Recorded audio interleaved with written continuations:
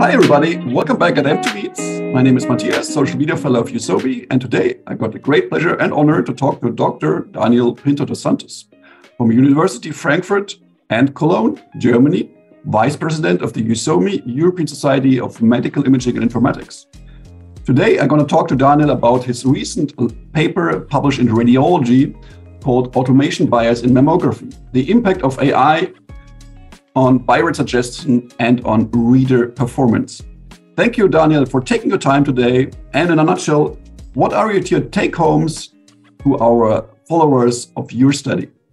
Yeah, hi, Matthias. Thanks for having me. So I think the main take-home message of our paper, I think, should be that it might not be as easy as we think when we deploy AI in radiology, because right now everybody is saying that, well, radiologists that use AI will replace those that don't, or AI plus radiology is better than just the radiologist alone. And I think we need to focus more on the human-machine interaction, because there are some effects that come into play just by having an AI.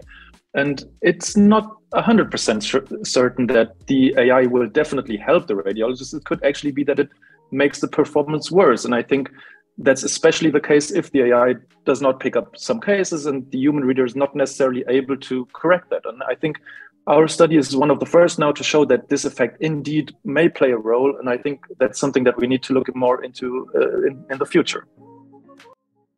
Talking about looking into more detail, Daniel, thanks very much for summarizing this in a nutshell. This is a super important and super interesting topic.